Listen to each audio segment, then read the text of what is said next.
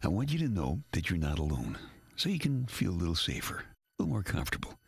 We're America's most successful Social Security disability advocates.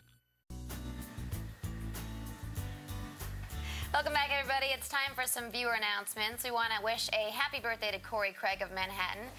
He's Sue Simmons' biggest fan. Oh, and happy 27th birthday to Dana Vaca of Tinton Falls, New Jersey. It's her first birthday as a mommy. That's nice. Exciting. She looks fantastic for a new mom. And very happy birthday to Lilia Rose Yefamenko of downtown Manhattan. She just turned 6, and those are her sisters Anna and Maya on either side of her. How adorable. So cute. Remember to send your pictures and announcements to lxnewyork.com. And that is all the time we have for today. Just flew right by. Coming up tomorrow, we're getting ready for the Olympics with skating legend Peggy Fleming. And Sialf is around town. He might be in your neighborhood. And don't forget, you can watch LX New York every night at 8 on New York Nonstop. Now, how do I crack the crab shell? You know, that's with the my tough teeth? part. Crab.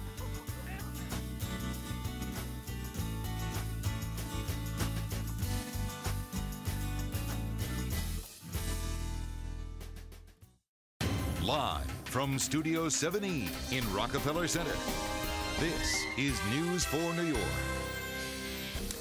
Good evening, everyone. Chuck and Sue are off tonight. The FBI says it does not appear to be terror-related, but just what was a man arrested in New Jersey doing with a stash of weapons and a map of a military base? Our New Jersey reporter Brian Thompson's live at the courthouse where the suspect was arraigned. Brian, what happened?